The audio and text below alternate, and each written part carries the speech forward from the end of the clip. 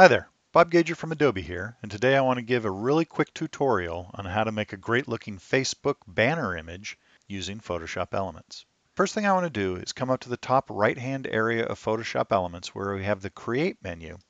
Click on Create, and all the different things I can create in Photoshop Elements are listed here. Go ahead and select Facebook Cover. Photoshop Elements will show me a bunch of different themes that I can use to make my Facebook cover look great. I can scroll through these and get different previews to understand what they might look like. And when I find one that I'm interested in, I can just go ahead and click OK. Photoshop Elements will then analyze my photo, resize it, and drop it into this template already sized for Facebook. Now, if you're a Facebook user, you know this little section over here on the bottom left is where your profile image is, and I don't want this arm for my profile image. So I can just drag this photo around and move it however I want it. I can kind of get that face in there.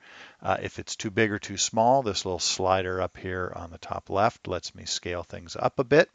I need to move it. I might even want to rotate it a little bit. So let me scale it down so I can get the edges.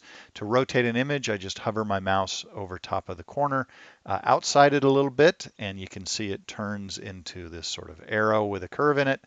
And then I just drag that right or left depending upon which way I want to rotate. So I want to rotate it, I don't know, something maybe like that. And then I can move it around some more. I can still resize things. So let's sort of put it there. Let's make it bigger, move it over a little bit, something like that. So when I'm done positioning my photo, I just click this green check mark right here. Elements will go finalize that movement for me, and I'm good to go. I'm going to embellish it with a little bit of text. Nothing fancy, but I'm just going to come over here on the left and grab the text tool. Click where I want my text and start typing. Let's just type goal for this image, and again the green check mark to finalize my text.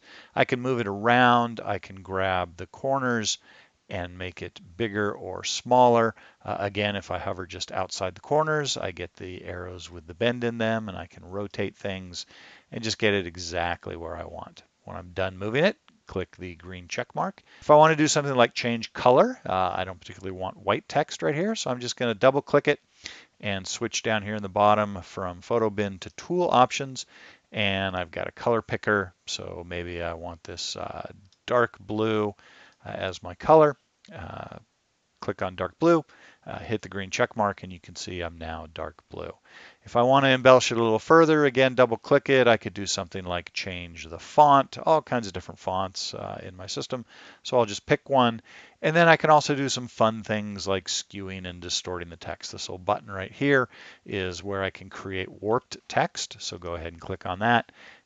Move the dialog out of the way so we can see what we're doing. And maybe I want to do an arc kind of thing. And you can see, there we go. I don't want it way up there.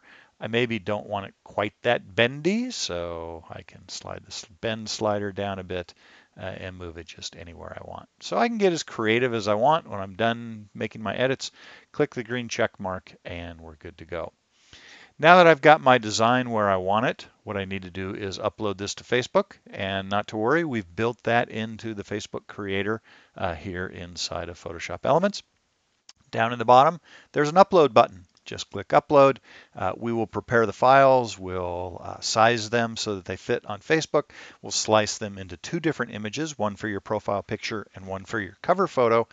And then all you have to do is click next. We will go ahead and connect to your Facebook account. If you've never used it before, you'll be asked to sign in, of course. We will switch you over to your Facebook page where you can finalize things. The way you do that is just switch to your home page and come up here on the top. Click this little camera icon to update your profile picture. It will show you all the pictures that you've uploaded. Right here at the top of the list are those two pictures that we just uploaded from Photoshop Elements. So go ahead and click on this one and crop and save. There's no reason to adjust the sizing because we've done that for you in Elements. So one more click and you've set your profile image. Then do the same thing for your cover photo. Click on the little photo, choose from My Photos. Those same images are shown. Pick the one that you want, and that'll get set. Again, just save your images. You don't need to drag it around and reposition it. We've sized it properly for you. So just save images. Couldn't be any easier.